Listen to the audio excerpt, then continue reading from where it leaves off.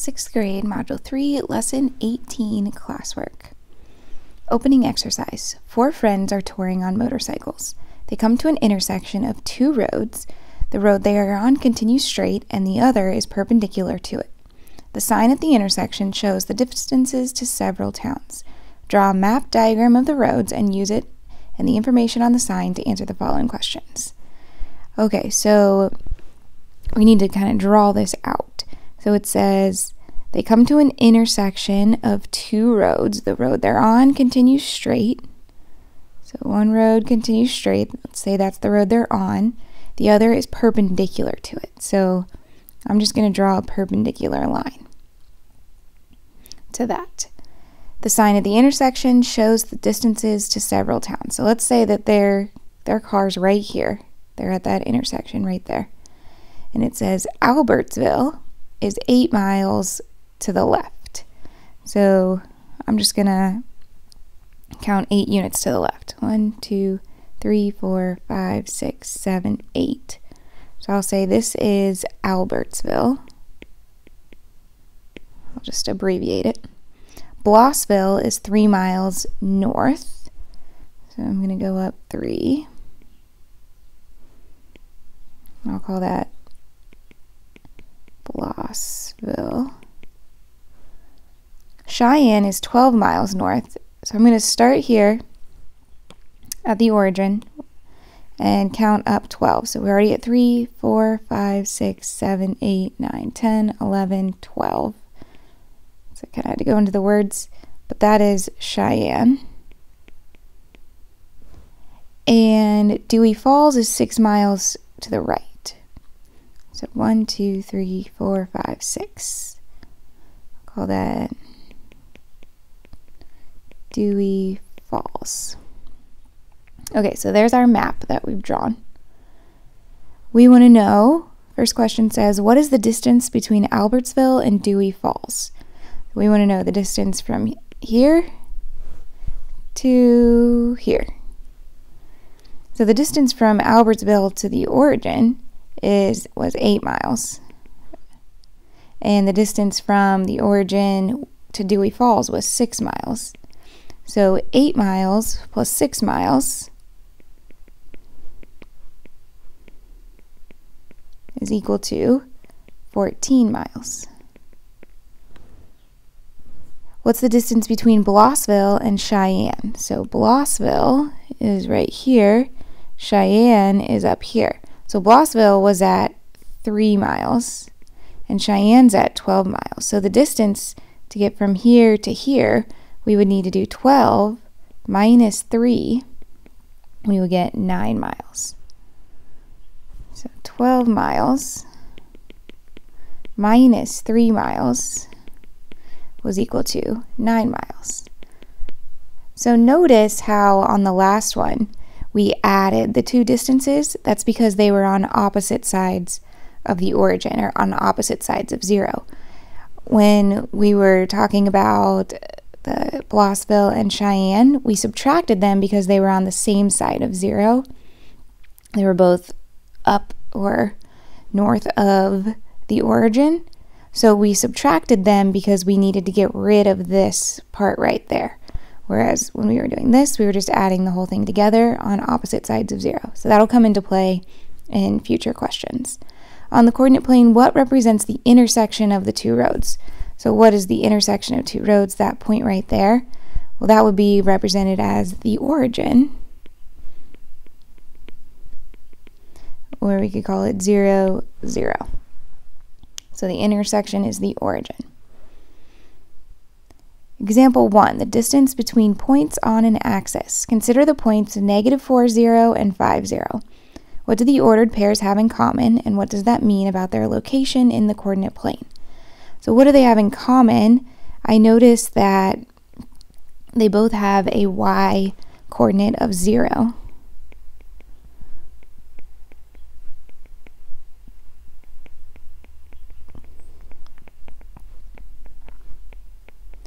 So when they both have a y coordinate of 0, we can draw it a little bit.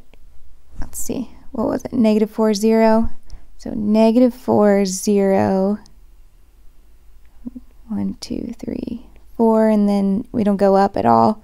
And then 5, 0, 1, 2, 3, 4, 5, 5, 0 would be right there. So they're both on the x-axis because they both have the same y-coordinate. So we can say, so they both lie on the x-axis. And if you're not sure, you can always draw it, just like I did. How did we find the distance between two numbers on the number line? So this is referring back to up here, our example. How did we find the distances? So what we did was we found the absolute values of each number.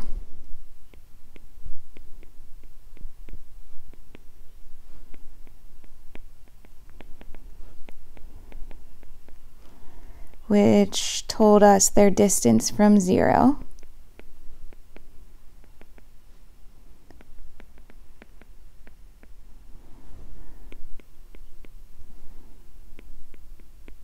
If they were located on opposite sides of 0, so for example, Albertsville and Dewey Falls, if they were located on opposite sides, we added them together. If they were located on the same side, like Cheyenne and Blossville, we subtracted them.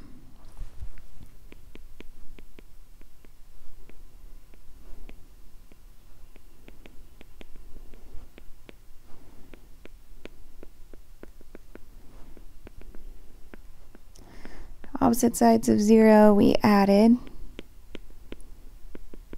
If they were on the same side,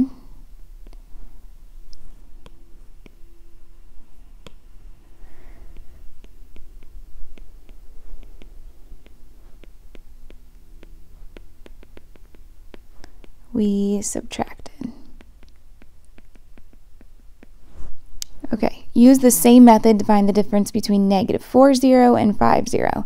So we're going to find the absolute value of the x-coordinates, because those are what differ. So the absolute value of -4 is 4, and the absolute value of 5 is 5, and -4, 0 and 5, 0 are, as you can see here, on opposite sides of 0 right there. So that means that we're going to add them to find the distance between them. So 4 plus 5 is equal to 9. So they are 9 units apart. Example 2. Consider the line segment with endpoints 0, -6 and 0, -11. What do the ordered pairs in the points have in common, and what does that mean about the line segment's location in the coordinate plane? Okay, well, what jumps out at me is that they both have the same x-coordinate.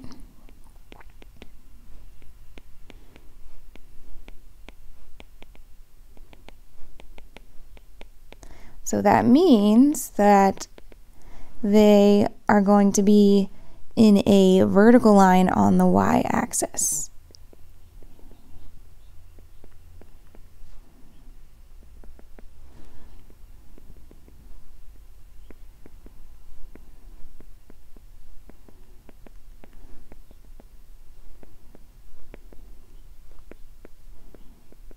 And if you have a hard time visualizing this, which honestly I kind of do, I'm a very visual person, I prefer to just draw it and see it, go ahead and draw it. So we have 0, -6, so that's going to be down here.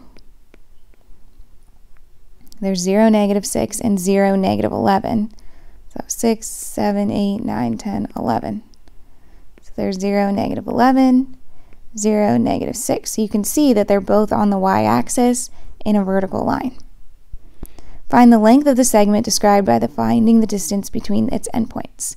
So we're going to find their absolute values. So the absolute value of -6 is 6. The absolute value of -11 is 11. And since they're on the same side of 0, we just want to know this part. So we're going to subtract. 11 minus 6 is equal to 5. So they are 5 units apart on the y-axis. Example 3. Consider the line segment with endpoints -3, 3 and -3, 5. -3, -5. What do the endpoints, which are represented by the ordered pairs, have in common? What does that tell us about the location of the line segment on the coordinate plane? I'm going to draw it really fast. Negative 3, 3 would be right there. And negative 3, negative 5 is going to be down here. You don't need to draw it. I just think it makes it easier to see. So we see that it's going to be vertical through the x-axis. So let's say they have the same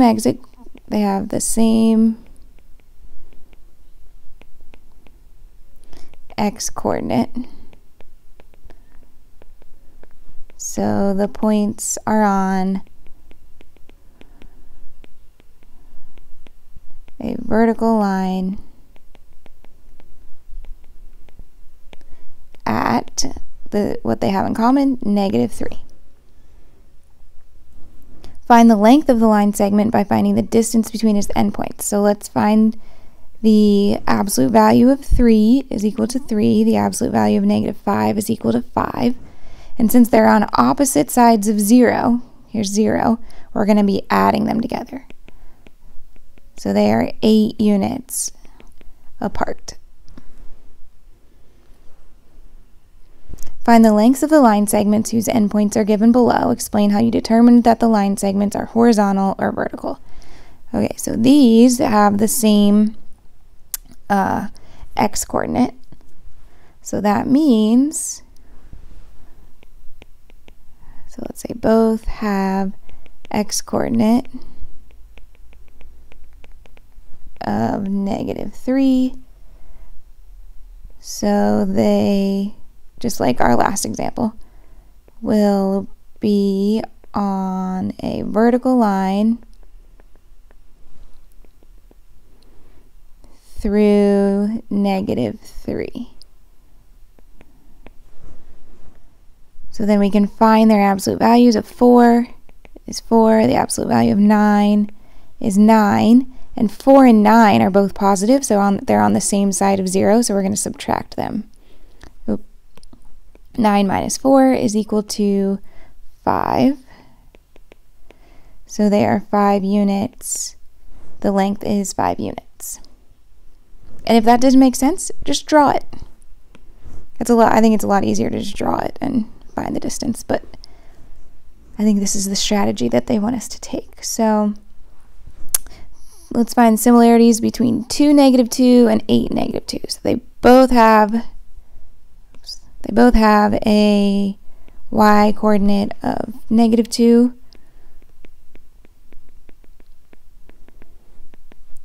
So that means which means, I spelled that wrong.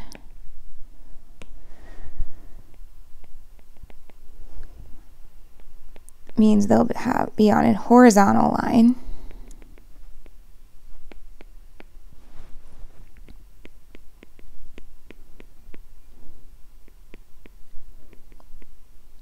Through negative 2. We can find their actual distance by finding the absolute value of 2 is 2. I'm taking the x-coordinates now. And the absolute value of negative 8 is equal to 8. So since they're on opposite sides of 0, because negative 2 would be to the left of 0, or 2 would be to the right of 0, and negative 8 will be to the left of 0, we're going to add them. So 2 plus 8 is equal to 10 units. So the distance is 10 units. 6, negative 6, and negative 6, 1. They both have negative 6 as their x-coordinate.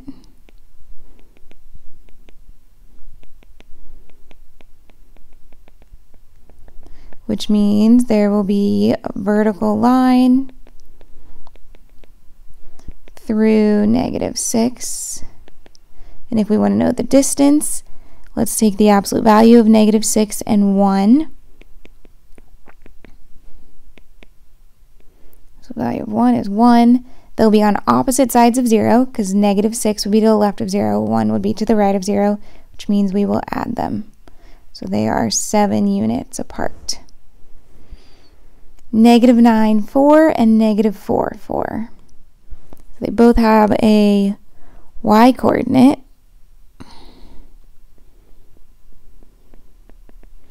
Is 4. So there will be a horizontal line through 4. And let's find the absolute value of -9 is 9. Absolute value of -4 is 4. We just need to decide if we're going to add or subtract them. They're both to the left of 0, so we're going to subtract because they're on the same side. So that would be 5 units.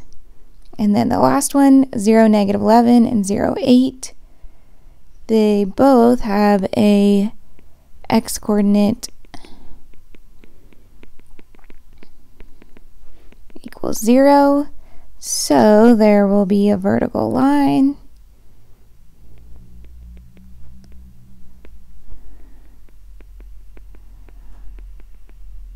through 0, and we can find the distance by finding the absolute value of -11 is 11, absolute value of 8 is 8.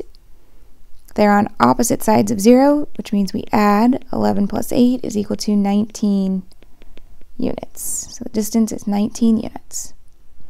And that's all for lesson 18 classwork.